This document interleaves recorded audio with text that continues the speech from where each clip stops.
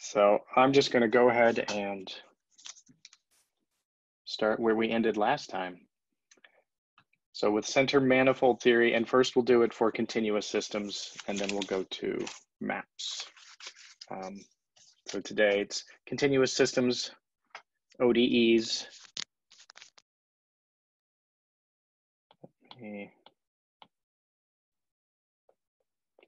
Okay, I can see that, good.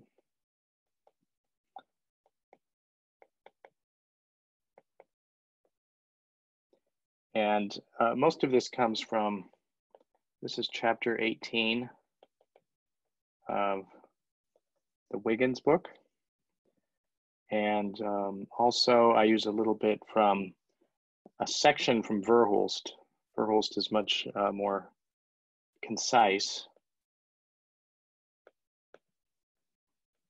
So it's section 13.4 of Verhulst.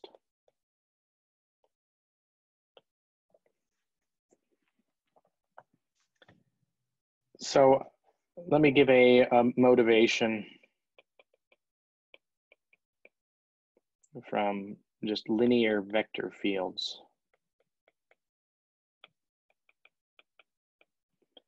So if we had a system, I'll say z dot equals d z. Z is, it's a vector in Rn, and d is an n by n constant matrix. We can ask the question, is z equals 0 stable? Right, this is a common question that comes up. And so we would look at the eigenvalues of d to see if it's stable. See if the origin is stable. And for it to be stable, we need there to be no eigenvalues with positive real part.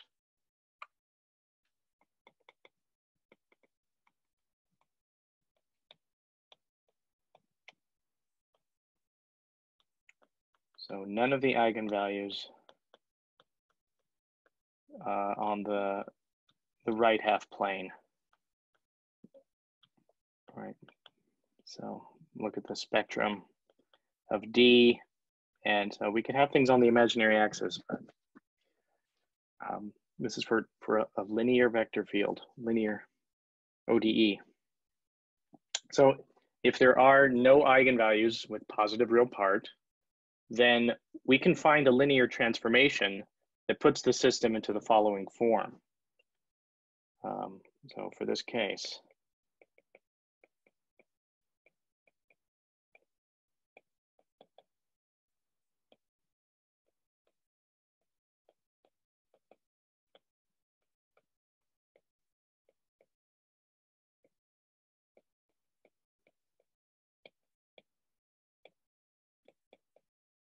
and it is a block diagonal form.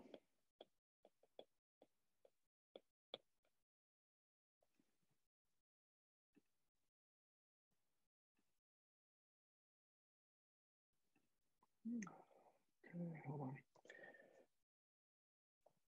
So it is x dot, y dot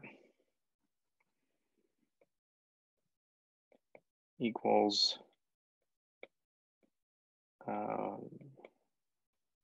so this A is a matrix, B is a matrix, and x and y are vectors. So A is a C by C, where C is a integer matrix with eigenvalues of 0 real part. B is a S by S, right? Because we would have U equals 0.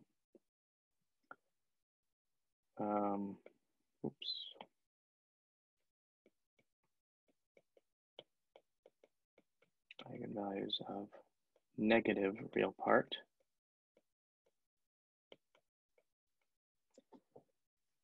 And hopefully it's clear. That means X is C dimensional, Y is S dimensional.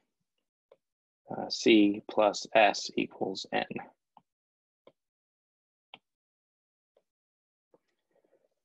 So we could do a transformation.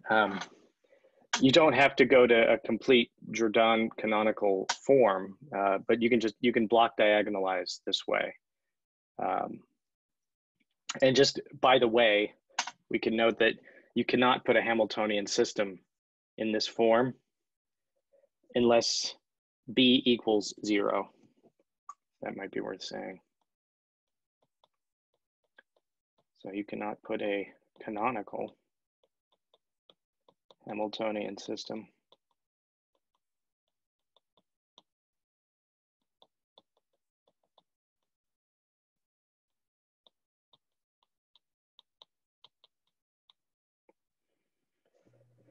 That's a yeah, go ahead. That's a consequence of the fact that you would have to have an unstable direction, right? Yeah. Okay. Yeah. So what's the solution of an ODE that's put in this kind of nice block diagonal form? Well, we've got two separate ODEs. So the solution x is a function of time, y is a function of time, is e to the at x naught, e to the bt y naught. And what's the long time solution? Well, if we look at the t going to infinity case, this part goes to 0 as t goes to positive infinity, because b has all of the stable directions, so that part will just sort of shrink to nothing. So that means we only need to look at e to the at for stability.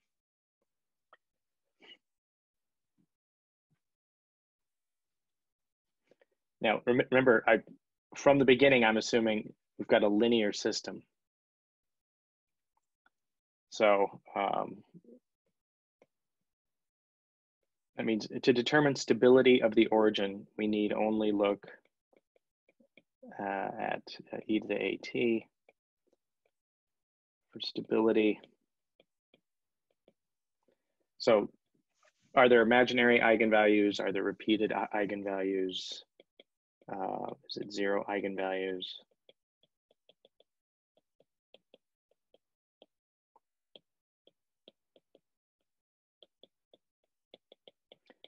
That's the linear case. Now, can something similar be done in the nonlinear case?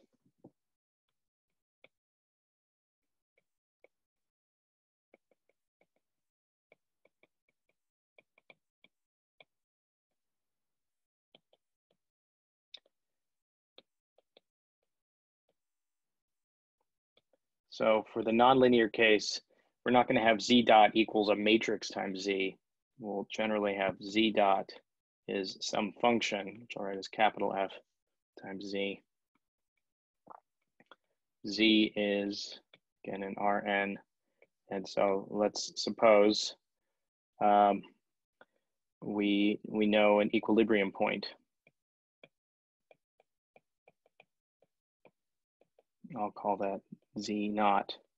So that means that the right-hand side, the vector field vanishes at z naught. So f of z naught is a vector of zeros.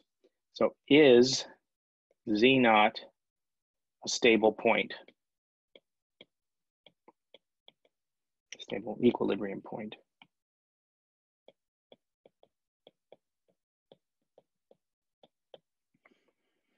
Well, our first inclination and the first step that we need to do is to look at the linearization. We first need to make a change of variables to do that. So to look at the linearization,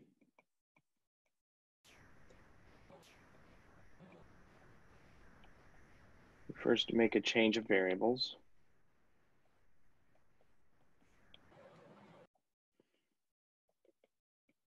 So that in the new variables, the z naught is the origin. So we'll write a new variable w, which is z minus z naught. So we're translating the equilibrium point to the origin in these coordinates. This also means, just rewriting, z equals w plus z naught. And so doing stuff very similar to what we've done before, just with different symbols. What do we get? Z dot equals w dot equals f of w plus z naught. Now we Taylor expand f, so we'll get df evaluated at the equilibrium point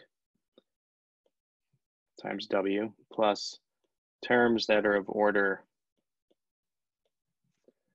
w squared. So we might, I'll also write things that look like this as like order 2. So we'll get w dot is df, so the Jacobian of f evaluated at z naught times w. This is a constant matrix.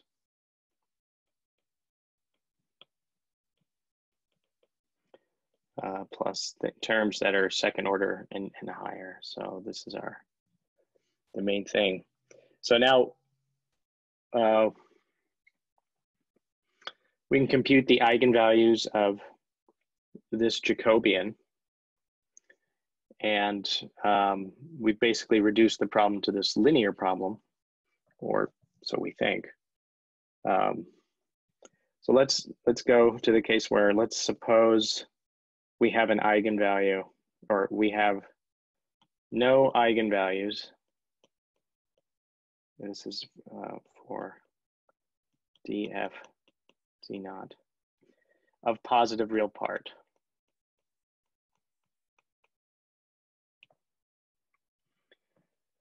Then based on what we've talked about before, and let's look in the W space, and I'm just sketching things. We'll have a center subspace and a stable subspace. And we could put arrows on the stable subspace. We don't yet know which way arrows go on the center subspace. So here's our origin in W space. We know that there is a stable manifold of the origin, which is the nonlinear version. It's tangent to the stable subspace at the origin. There's also a center manifold of the origin that is tangent to the center subspace at the origin. And so the stable directions, we know those will all kind of just go shrink down, so that we'll be kind of left with the center manifold. So the stability of the origin is determined by the center manifold.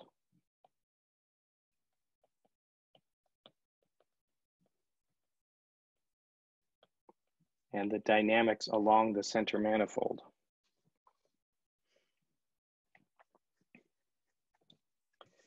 So that means we do need to consider the vector field along the center manifold. So in the following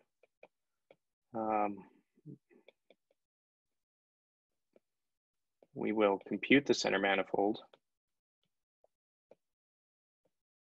or begin to compute it, techniques to compute it, and the vector field along it.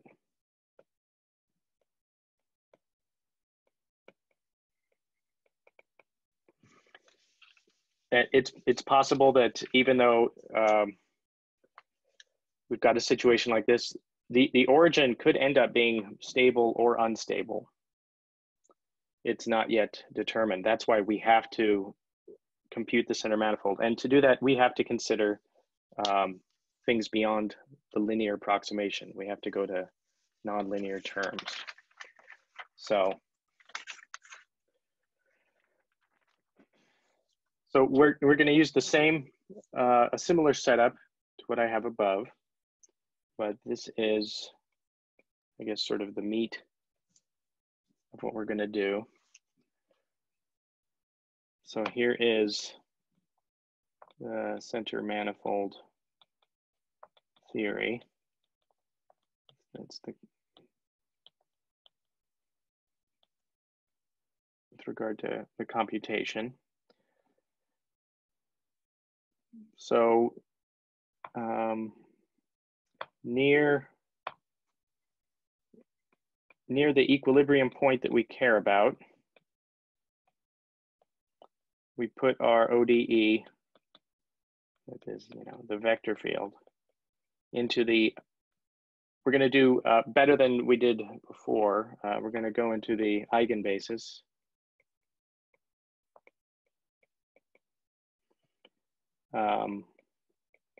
So just like before, we'll break it up into the x directions, which are the center directions, and the y directions, which are the stable directions. So x dot equals ax, but we are going to include the nonlinear part. So this is, f considers terms that are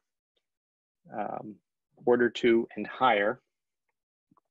Y dot is by plus g x y. So we're putting everything into that form. X and y, I'll just write it this way. They are, y is c dimensional. Sorry, x is c dimensional. Y is s dimensional. These are the nonlinear parts.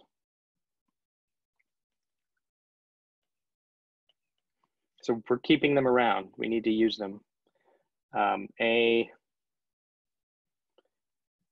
is, like before, C by C, constant matrix.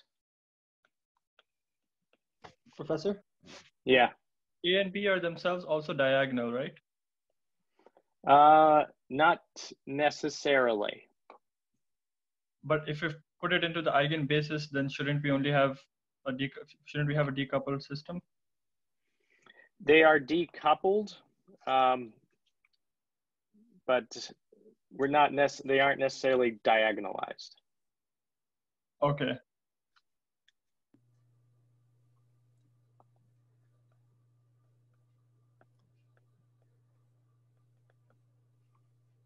And we'll kind of have to go to a high dimension to see that, but we will see an example of that. Because the equilibrium point here is the origin. So we're going to requires that f at the origin is 0 and g at the origin is 0. We also have that the f is just second order terms and higher. So that means if you take the Jacobian of f at the origin, it's 0, because we've already got the linear parts here in ax and in by. So the Jacobian of each of these is 0. All right. So no, we probably, in any general problem, you'll have to transform from the original coordinates to these xy coordinates. So it might be confusing for me to say eigenbasis here. I'll just say into the following, and then make a note. We likely had to transform from the original coordinates to these xy coordinates, which our goal is just to uncouple the stable directions from the unstable directions, and we don't need to go further just yet. So A is a C by C constant matrix, and just like before, it's with eigenvalues of 0 real part.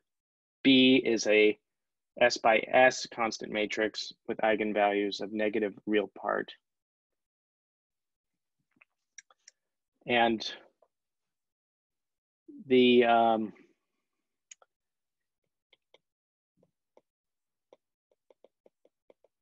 stability of the C-dimensional center manifold of the origin will give us the stability of the origin.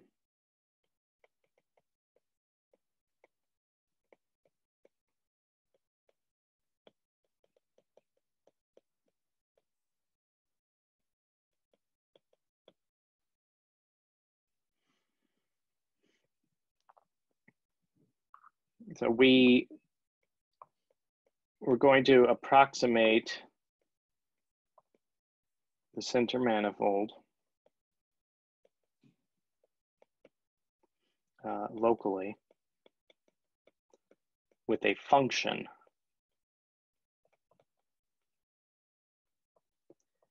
y equals h of x. And even though I'm sketching over here an s equals 1, c equals 1 version, this can be extended to s equals anything and c equals anything. So we've got our x directions, we've got our y directions, and here is the curve. This is the center manifold of the origin, and we are locally representing it by a graph of the stable directions as a function of the center directions. So this is going to be a C-dimensional surface, and we'll use Taylor series expansion to get this, to get these terms.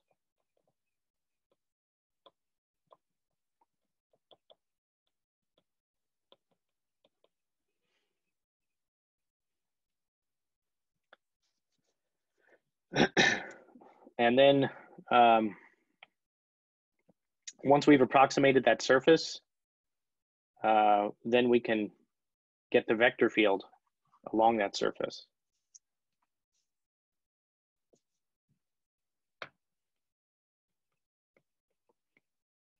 And so this is once we have y equals h of x approximated to the order we want.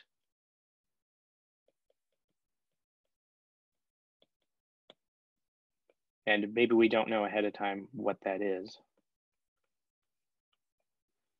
Like you might have to go to, you'll have to go to a high enough order to actually determine stability, if that's the only question you have. And then you can go to even higher orders if you're just trying to accurately represent the center manifold. Remember from before, we said that sometimes some systems, the center manifold acts as a reduced order model. So sometimes the long-term dynamics only depend on the vector field along the center manifold. So once we have y equals h of x approximated to the order we want, let me call this up here equation star. Then the dynamics of our original vector field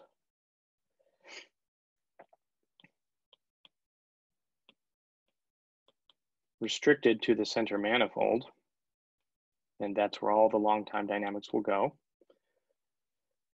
is for a u coordinate, for u sufficiently small, it's given by the following C-dimensional vector field.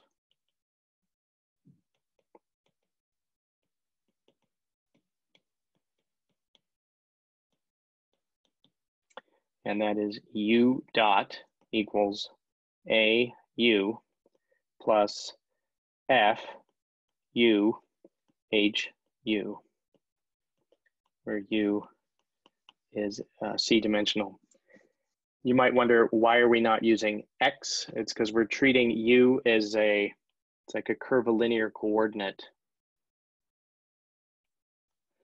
along our surface. So basically it looks like we just took the X direction here and we plugged in for Y, H of X, right?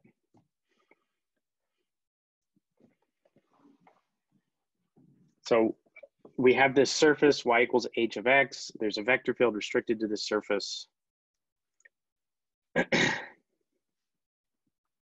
Professor? Yeah. So the function over here, f, is the same f as we used above, right? Which was for x dot. That's correct. Yeah, so wouldn't it be better to have a function that actually does represent the dynamics along that curved direction rather than along the horizontal direction? If we're using a curvilinear coordinate, I mean. I mean, you want a different equation, or what are you asking? No, I mean,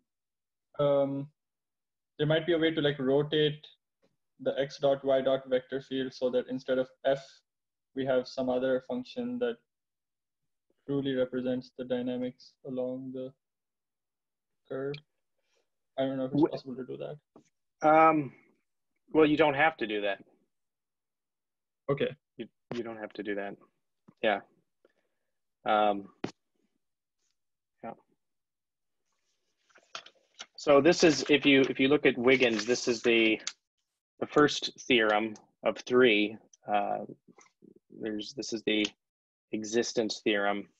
There's a stability theorem that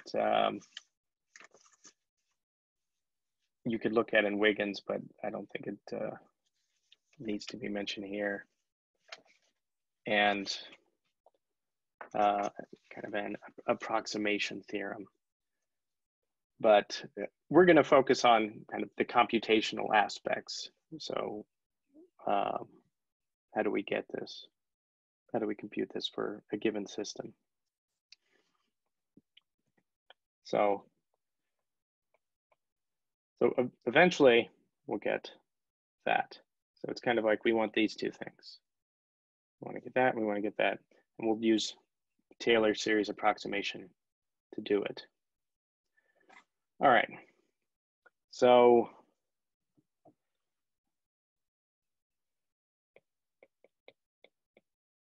we'll use the tangency condition.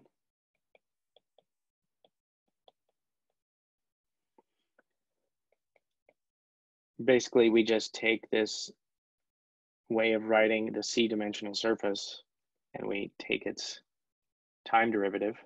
So y dot equals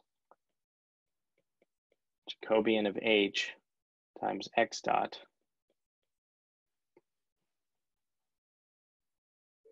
And then we'll just rewrite this.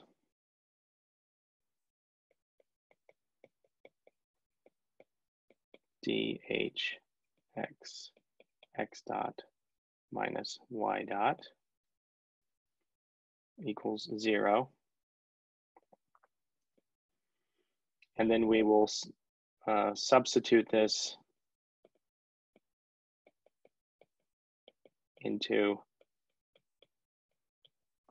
those original ODEs. So let me just sneak up here.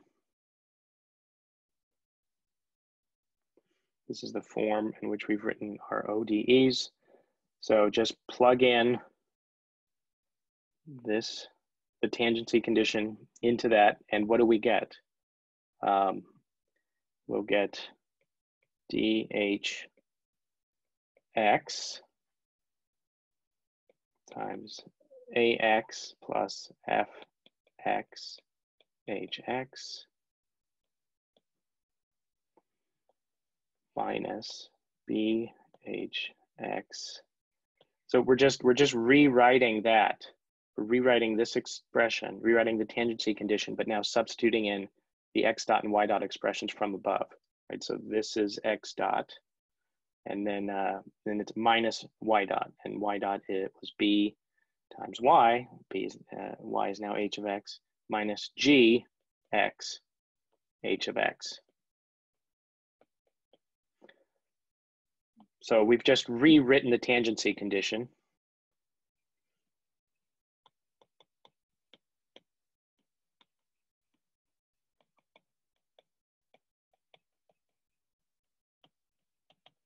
But this is our main workhorse for computing things.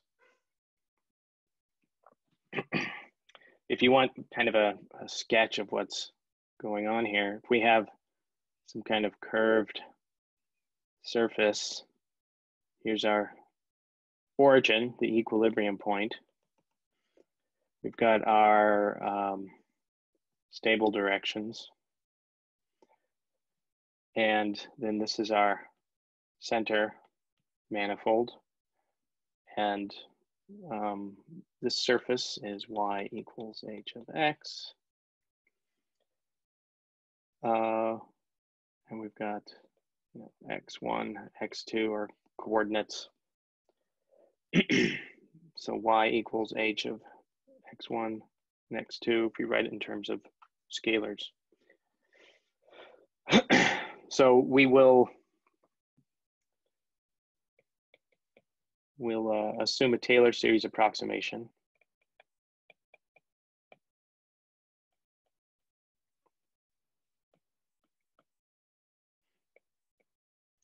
Or h of x, and this, I guess I'll call it pound, this equation.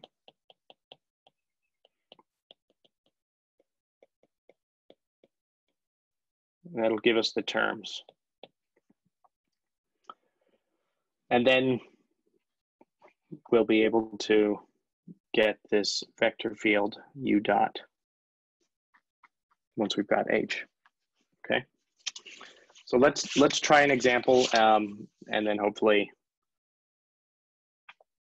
this can become more crystallized in your mind. So we'll do an example, just a 2D system to get us started. 2D is the simplest. Otherwise, if we have one-dimensional, not too interesting. It is interesting for maps, but not for ODEs. Anyway, okay. So here's our example 2D system. X dot is x squared y minus x to the 5th.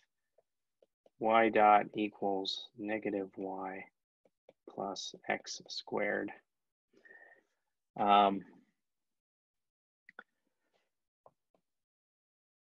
Just staring at that, at least to me, the stability of the origin is not obvious. So this example, by the way, if you wanted to look at it, it's page 249 of Wiggins.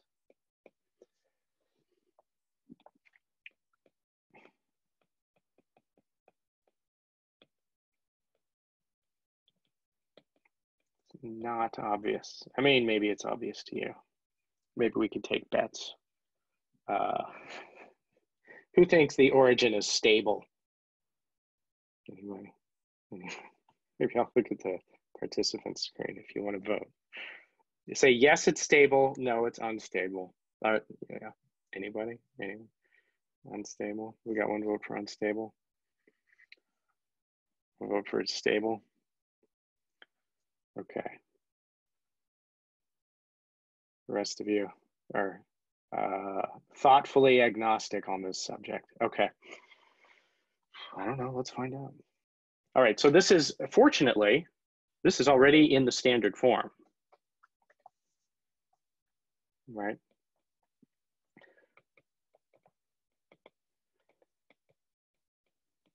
This is already in the by standard form. That what we were looking at above here, A equals 0, which is a 1-by-1 matrix of eigenvalues of 0 real part. It's just the scalar. And B is -1. So, okay. So we really do have a situation where there's X and Y, and this is E C, y direction is E, S, and we want to know what the center manifold is. So y equals h of x.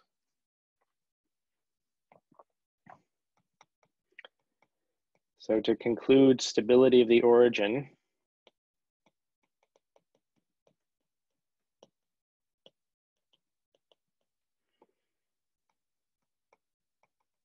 we need to first basically find the center manifold, because I've been using both coordinates there. So we want to find, let me do it in orange, that's kind of fun. Find the center manifold, then to get the dynamics along it.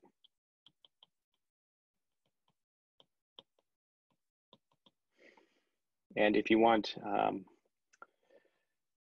so the u coordinate being some kind of curvilinear coordinate, here's the origin in that center manifold. And here's like the u, and we want to know what's the vector field. Is the vector field, you know, pointing towards? Is it pointing away? We don't know. We don't know what's the vector field. We'll get it. We'll find out. Okay, so we've already established this is in the appropriate form. A equals 0, B equals 1. So A equals 0, and then we have f of x and y, the part that's second order and higher. This is x squared y minus x to the 5th. B is -1, and g is just x squared. All right. Y equals h of x. Okay. We're going to do a Taylor series expansion, and just like before, there's no linear term. There's no linear term. This thing goes, y equals h of x goes to a slope of 0 at the origin. So there is no linear term. So the first term we have to calculate is a quadratic term. And then if necessary, a cubic term. And oh my goodness, quartic term if it comes to that. And you know, just an order 5 and higher if we have to. We don't know. We don't know. All right.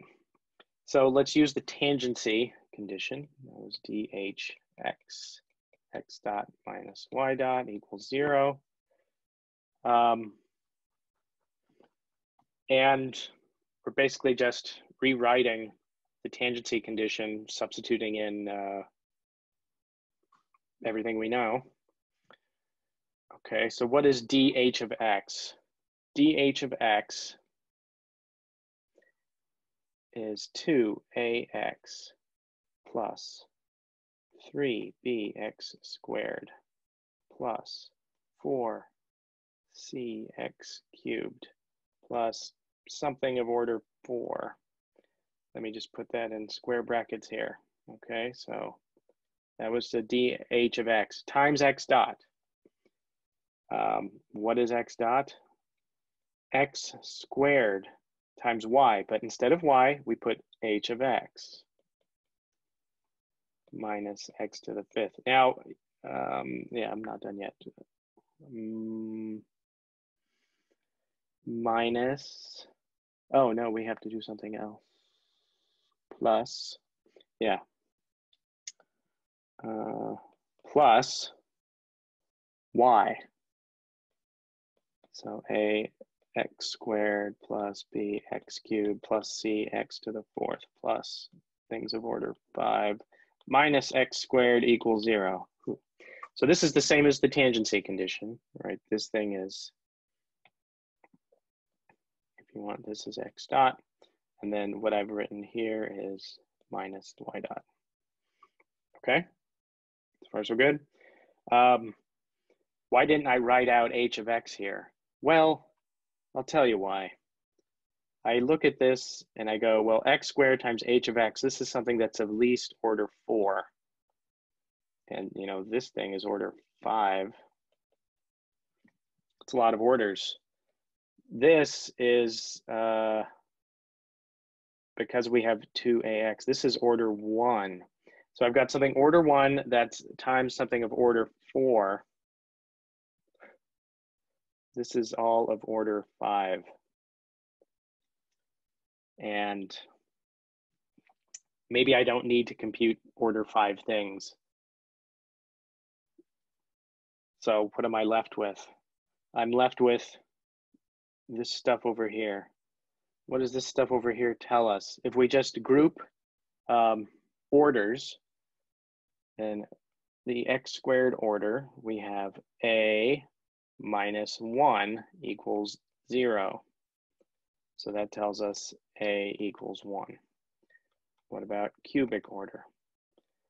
We have b, and then there's nothing else. B equals 0. Okay, b equals 0. And so on. C is going to equal something, but we might not need it. So we know now that at least to leading order, this the curve that approximates the center manifold is x squared. There's no cubic term. There might be terms of order 4. We'll just, just gonna leave it for now. Why are we leaving it for now? I mean, you could go back to it if you want, but we have a modest goal, which is we just want to know, is the origin stable? Is the origin stable? If it's like, I want to compute the center manifold as high an order as possible, then okay, you're welcome to that. But we just want to right now find out, is the origin stable? All right, so what does this tell us? We've got,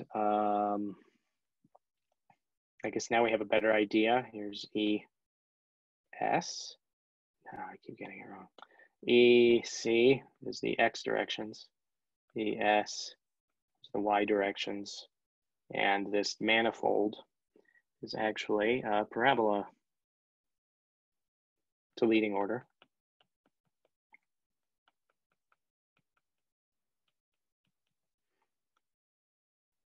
That is our center manifold. Okay. Now that we have that, we can compute the vector field along the center manifold. So from x dot equals x squared y minus x to the 5th, we can compute the vector field along the center manifold. So u dot equals u squared h of u minus u to the 5th. What is h of u? H of u would be u squared plus terms of order 4. So this is going to be u to the 4th plus higher order terms. Terms of order 5 and higher. So to leading order, u dot is u to the 4th. So the vector field along the center manifold is given to leading order with that. Definitely not linear. It's non-linear. It's a 4th order term. So what I mean, if you look in the U space, right, here's U. What does this give you? To the right, things are moving. The vector field is increasing to the right. And also to the left of the origin, this is u equals 0. So all we care about now, what's the stability of u equals 0? So this is the dynamics reduced or restricted to the center manifold. Again, things are moving to the right. So is the origin stable or unstable?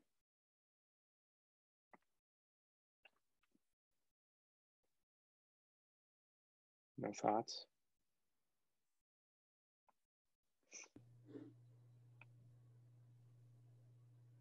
So if I start to the left, then I move to the origin. But if I start just a little bit to the right of the origin here, I move away. So u equals 0 is unstable. And the dynamics of so the stability of the equilibrium point in the full system is determined by the stability of the equilibrium point reduced to the center manifold. So the origin is unstable. And you could plug this into your favorite, you plug this ODE up here into your favorite phase portrait plotter, and you would probably, well, let's hope, see the same thing. But I think we have enough that we could even sketch what's going on. So we've got our center manifold here. We don't know exactly what the stable manifold's doing, but we don't really care. Things are stable along it.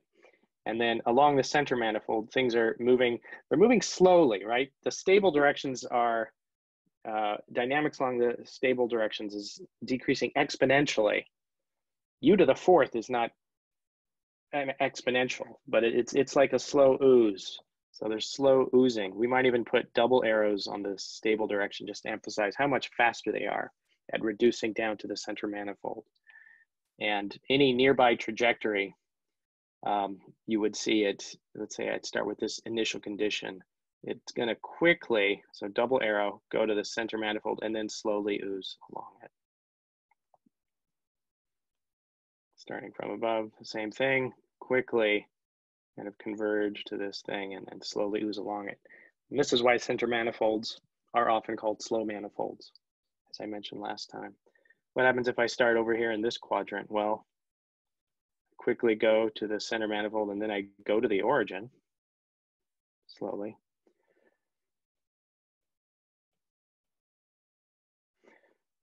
But the stability of the equilibrium point is determined by what happens in a neighborhood. We defined stability, or equilibrium point is unstable if there's any point in an open neighborhood that leaves, and there is. Things to the right of the stable manifold leave. So, what is this type of equilibrium point called? Is it a saddle node? I don't know what it would be called. Okay. It's weird. Some people, I think Strogat's book calls it like a half stable equilibrium, and he sometimes uses like a half open circle, like a point that's filled in, circle filled in is like stable and everything's going towards it. Half open means like some stuff's coming in and some stuff's coming out, and then totally open means, you know, things are all leaving. So half stable, but half stable means unstable in terms of this classification. It is, in terms of Lyapunov stability, it is unstable.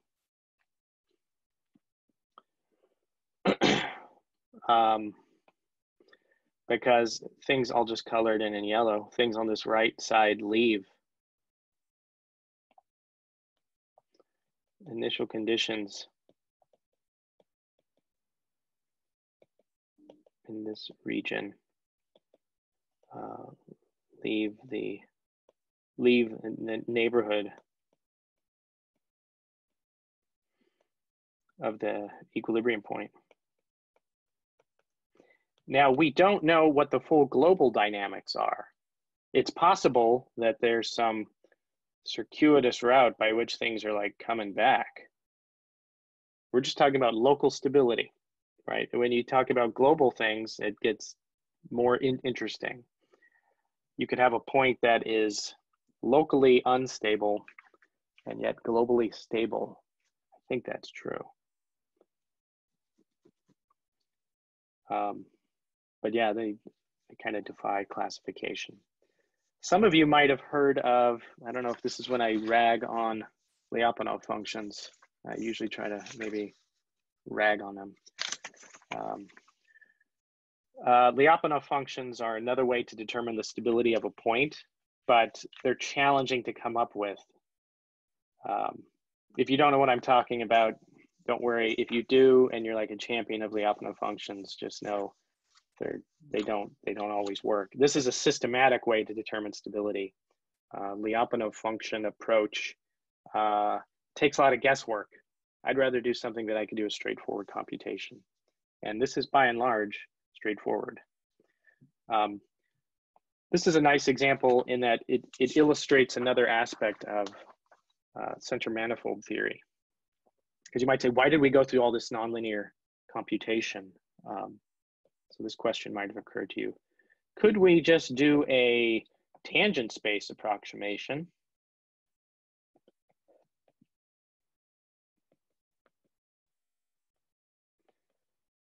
To the center manifold to determine stability.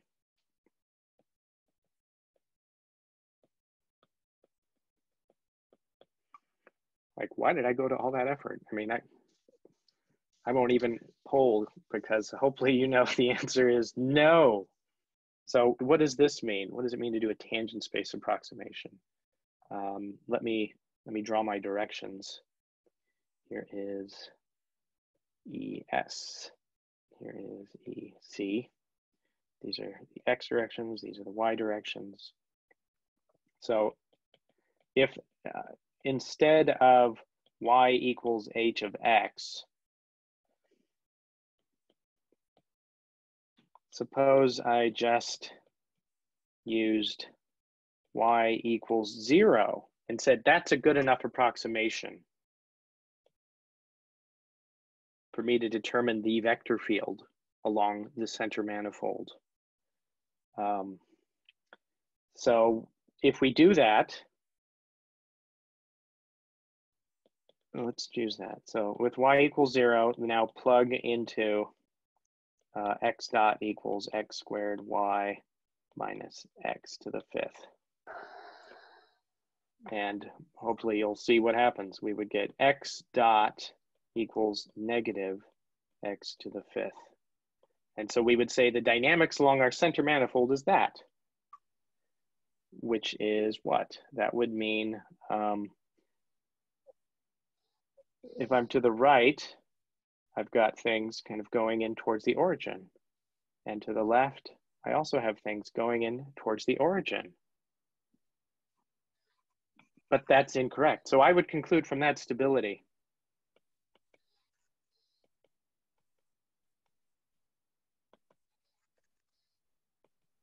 And if my job depended on it, like, hey, your boss says, is the origin stable or unstable? You'd get it wrong. So no, you can't just approximate the center manifold, the curved thing, by the center subspace.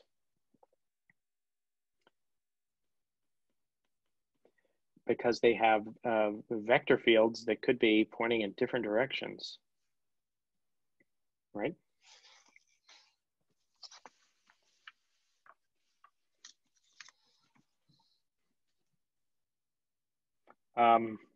If you're wondering, how am I determining stability from things? Maybe I should plot, because I don't think I've done that. You can plot U dot versus U. And so U dot versus U.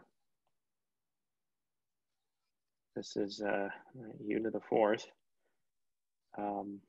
And then it's like down below on the U axis, we could plot what the size of the arrows are and their direction.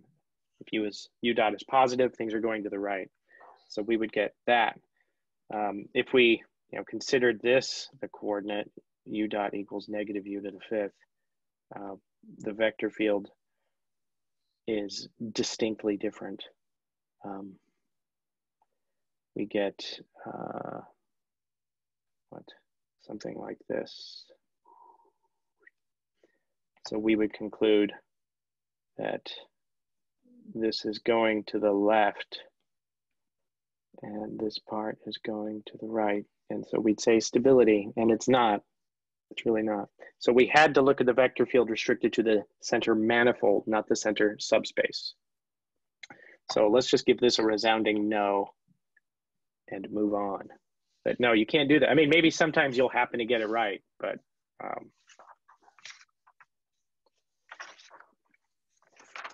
I don't want you to do that kind of guesswork. All right. Are there questions so far? We're going to do another example, a 3D example.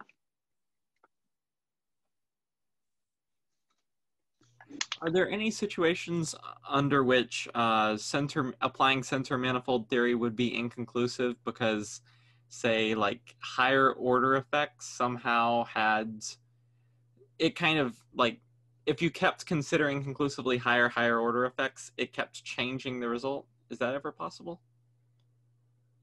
No, because remember, we're looking in the neighborhood of the origin. Right. So the leading order term is what dominates. Right, okay. That's why we were able to stop here at u to the fourth. We didn't care about what u to the fifth was. Doesn't matter, because we're looking at only in neighborhood of the origin. Right, okay. And that brings up some interesting things. You could have the possibility that the u dot vector field actually has a zero, a non-trivial zero. Like what if we get that the u dot vector field, you go to high enough terms and whoa, it goes back to zero. Well, that actually implies there's another equilibrium point, and it's in the center manifold of your original point. So if the u dot versus u curve has a zero, that implies another equilibrium point. And this is why, and we'll get to this later, there's a strong connection between center manifolds and local bifurcation theory. If there is a local bifurcation, like a new equilibrium point shows up as parameters are varied, you will see it in the vector field restricted to the center manifold of your original point of interest. So we do want to consider higher order terms of that center manifold vector field, but it doesn't change the conclusion about stability near the origin. All right. Professor? Yes. What we can learn from the, if we release trajectory over the phase space, then can the statistics will tell whether the trajectories are behaving smoothly or slowly, in the sense of exit time distribution. If we release trajectories over the hyperbolic point, the trajectory will escape fast. But in this case, the trajectory will slow down, isn't it? So it sounds like you're mentioning, are there kind of like numerical methods one could use to conclude a center manifold without doing the Taylor series approximation? And would you see it in things like exit time decompositions? I don't know much about it, but I would suspect that yes. In fact, there's a pretty big literature on methods to determine slow manifolds, and I think things like an exit time decomposition are used. So yeah, this isn't the only way, but it's a straightforward way, especially if you know your vector field analytically. So it's, in some sense, it's the the backbone theory that tells you that the thing must exist, and then there are other numerical methods that can be used to approximate it. Okay, so yeah, in the last 15 minutes, I will start to look at a 3D example, because it's fun. I don't know where this is. It's probably in Wiggins.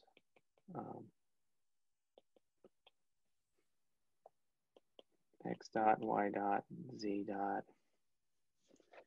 And yeah, you probably noticed I switch in a cavalier manner between curly brackets for matrices and square brackets. Just depends on how you feel.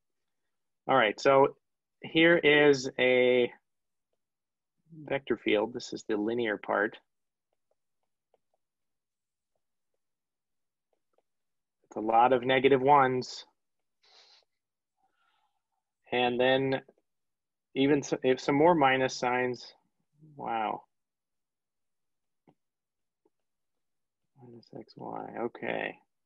So here, x, y, and z are scalars. And right, you plug in x, y, and z equals 0. So the origin is an equilibrium point.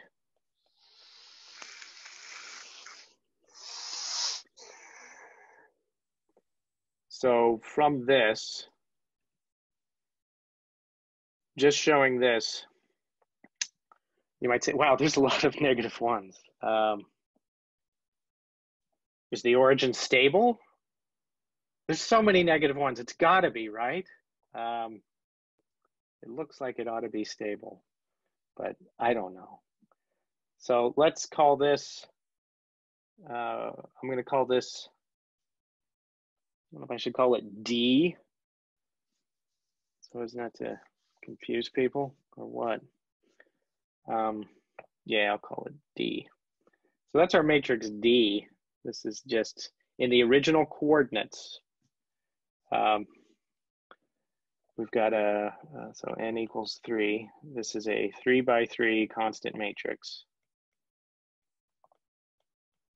So for us to conclude stability about the origin, we need to turn this into the, we need to put this in that standard form, start equation, where we've got under the block diagonal form, the x directions being the center directions and the y directions being the stable directions.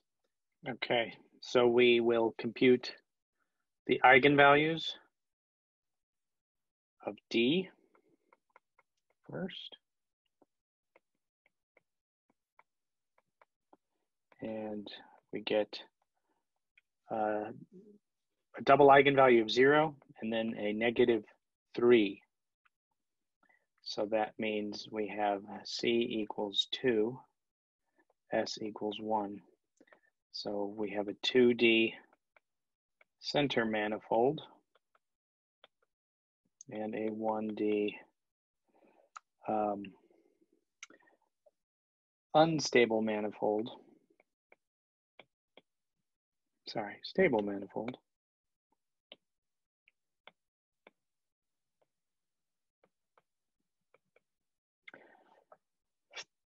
So we can now put our ODE into the proper form. And instead of using X and Y, I'm going to use UV and W. So we're going to do we want to transform from the original X, Y, and Z coordinates to U, V, and W coordinates, where the first two, these are the center directions, and then this is the stable direction. So we can do that by going into the eigenbases. So that is one way to do this.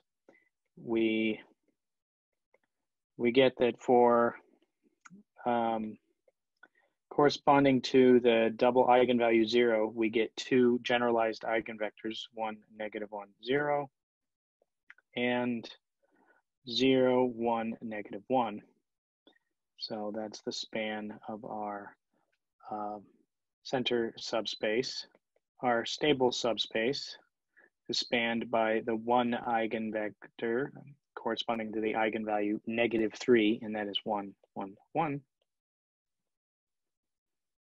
So we can do a transformation. The linear transformation matrix, we've written it before as P, and remember we put the eigenvectors as columns. So because we want the first part to be the center, we'll use -1, 1, 0, 0, 1, -1, and then 1, 1, 1. The third slot goes to the stable. So X, Y, and Z equals P of U, V, W. Another way to write this transformation is U, V, and W equals P inverse X, Y, Z. Now in the U, V, and W, the U, V, and W ODEs, we're talking about the full nonlinear ODEs. So notice we've got a linear part up here, and then the nonlinear part. Both of them have to be transformed into the new coordinates U, V, and W, so that we have a nice center part and then the stable part. So this is going to be P inverse D P times U, V, and W plus P inverse, and now it gets kind of tricky. We're doing P inverse of what matrix? Of this matrix that's made of negative YZ, negative XZ, negative XY, but all of those in the new coordinates. So we'll over here remind ourselves we need to write negative Y times Z, but remembering that Y must be written in terms of U, V, and W, and Z written in terms of U, V, and W. And how do we write Y in terms of U, V, and W? Well, we'll use this transformation here, and that would give us X. You know, for example, what is X? X equals U plus W, etc. Okay, so then P inverse, the next one is X, written in terms of U, V, and W, times C, written in terms of U, V, and W. And then this is negative X, U, V, and W, times Y, written in terms of U, V, and W. So this is important that you get that part correct. We already know what to expect from P inverse dP. This is putting our system into the eigenbasis, so this will be in Jordan canonical form, where lambda, capital lambda matrix, is going to be, it'll have the eigenvalues along the diagonal. So the only thing that's non-zero is the -3. All right, so U, V, and W equals 0, 0, 0, 0, 0, 0, 0, 0, -3. U, V, and W. So the linear part is particularly nice. The nonlinear part, not so nice. So I'm going to write P inverse. So here, P inverse is, let me just put an overall, well, I'll just do it this way. This is 2/3 minus 1/3 minus 1/3 minus 1/3 minus 1/3 minus 2/3, 1/3, 1/3, 1/3. That's P inverse. And then these terms, written in terms of U, V, and W, give us things that are not as simple. So negative Y times Z becomes now V squared minus W squared minus UV plus UW. So it becomes more complicated, and the same is true for all of these.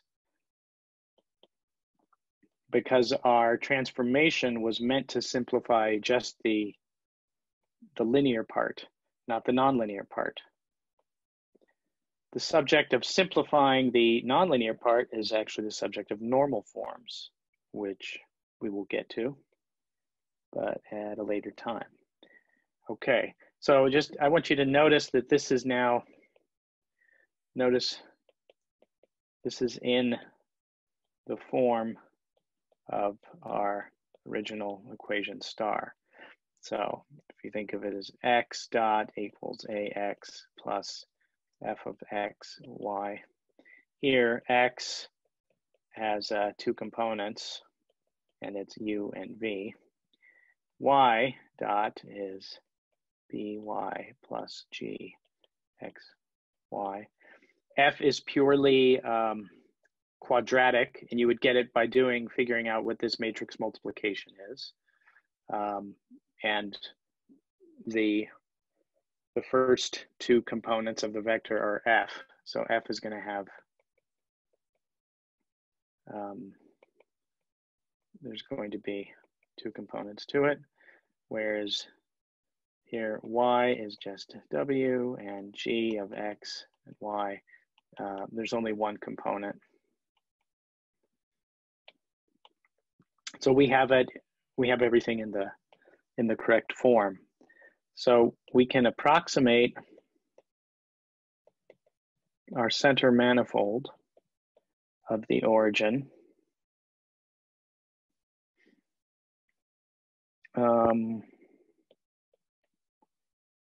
as, just like before, we wrote it as y equals h of x.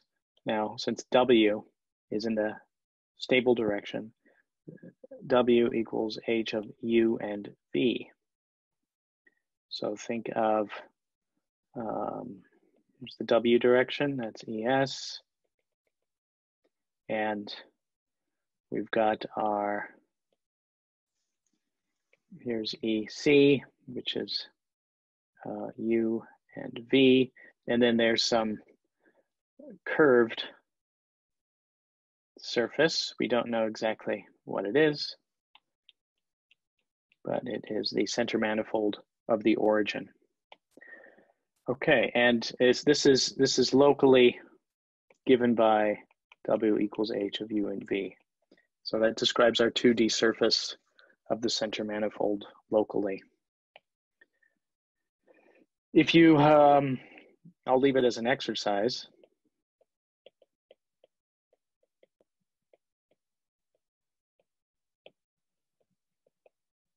To determine that W,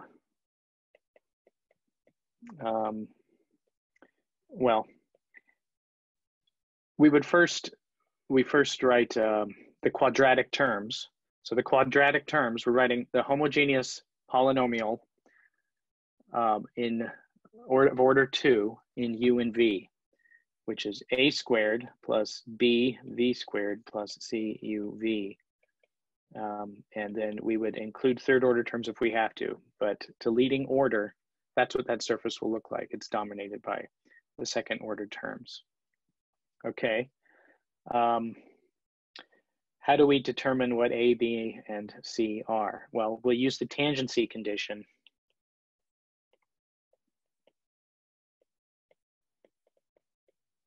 So the tangency condition is, for this case, minus W dot plus partial H partial U, U dot plus partial H partial V, V dot equals 0. And this gives us that W is the leading order, 1/9 U squared plus V squared minus UV. So we determined what the coefficients A, B, and C are. And then just to remind ourselves, there could be third ordered terms.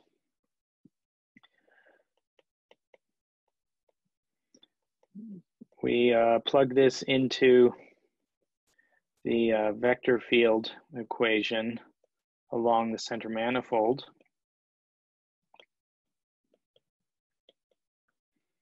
Right, which up above is written as U dot equals AU plus F of U, comma, HU.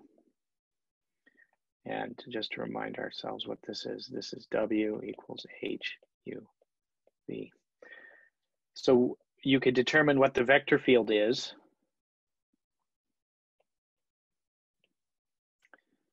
And you'll get U dot equals something, V dot equals something, and this something is going to be, it's going to be a nonlinear. There won't even be any linear terms. It's nonlinear 2D vector field from which the stability of the origin can be determined.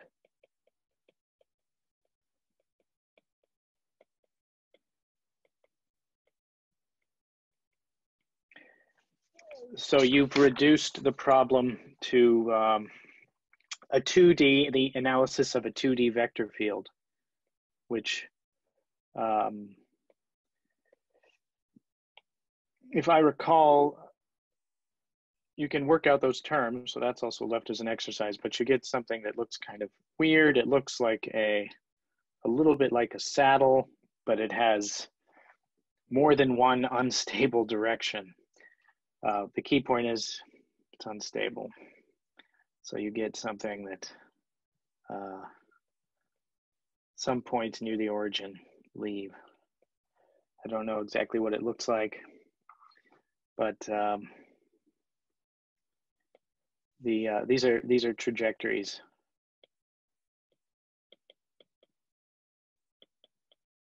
A sketch of trajectories along the center manifold of the origin. So figuring out what that is I'll leave that as an exercise. Next time, we'll talk about center manifolds, which depend on parameters, and we'll see the connection between center manifolds and bifurcation theory. Okay.